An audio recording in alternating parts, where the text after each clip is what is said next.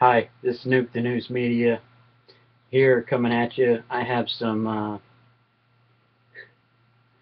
it just doesn't get any better. I mean, my gosh, uh, we're a biggest threat as Al Qaeda, according to House Judiciary Committee is giving a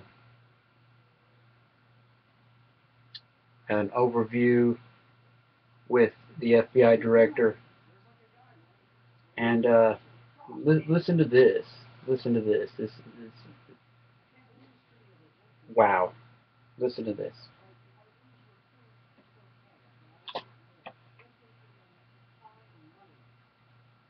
And cyber criminals. And at the same time, we face a wide range of criminal threats from white-collar crime to child predators. Just as our national security and criminal threats constantly evolve, so too must the FBI counter these threats even during a time of constrained budgets. Today, I would like to highlight several of the FBI's highest priority national security and criminal threats. As illustrated by the recent attacks in Boston, the terrorist threat against the United States remains our top priority.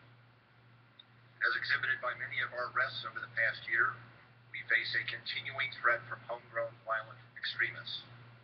These individuals present unique challenges because they do not share a typical profile. Their experiences and motives are often distinct, which makes them difficult to identify and difficult to stop. At the same time, foreign terrorists still seek to strike us at home and abroad.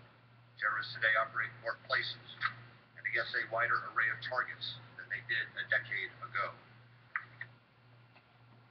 Okay, you heard him. He put homegrown terrorists before Al Qaeda and Islamic fundamentalists. You know what that means. You and I know what that means. Okay? This guy's been put in there on September, I think September the 14th, 2001. Obama kept him in. They all kept him in, kept him in, kept him in. This guy's been as long as J. Edgar Hoover's been in there. He also goes on to talk about, go on C-SPAN 3 and check it out. This is where it's from, C-SPAN 3. Unbelievable. Unbelievable. Homegrown terrorists are a major threat. Well, I haven't seen a whole lot around. They've all been supposedly jihadists, Islamic, and basically the FBI their own self. So, this is just, this is insane. This is insane that these people don't drum him out right now. But you know what it means.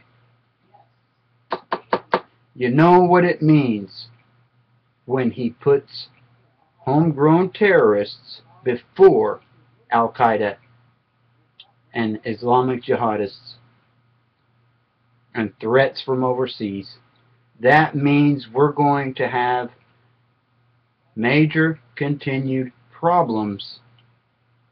And that's why they got all this spy stuff and everything else, going on. That's why they're watching everybody and got everybody low down on everyone, everything. They know everything we do and say. It's funny that I can go out into my living room and I be quiet in the morning. But once I start talking or doing something loud, the phone rings every single time. Once I make a phone call after that, the phone starts ringing every single time. I might be crazy. Who knows? But I might be a realist, too. Get prepared, people. Never surrender your guns. If they come to take your guns, defend yourself. Obama already said that if